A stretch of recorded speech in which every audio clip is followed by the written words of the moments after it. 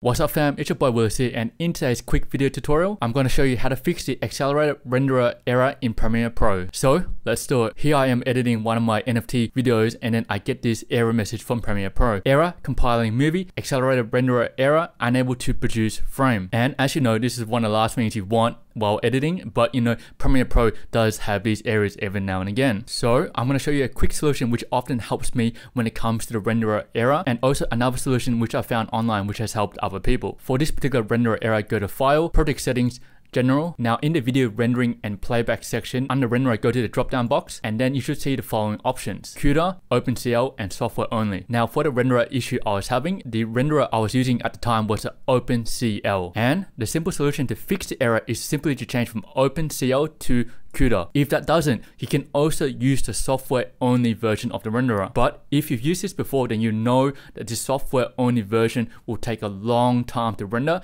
and there's no guarantees that will be okay as well after it's finished rendering. So this is my absolute last option if the CUDA option doesn't work. Now the second possible solution which I've seen people mentioning online is just simply changing the export directory for your file. Now, for example, instead of exporting your file to your local drive, you can use an external source, and hopefully that will help with the solution as well. It's not one I personally tried, where the first option of just changing the renderer has worked for me, and I also hope the simple solution works for you as well. As always, thank you for watching the video. I hope it helps, and I'll catch you guys in the next one. Cheers and see ya.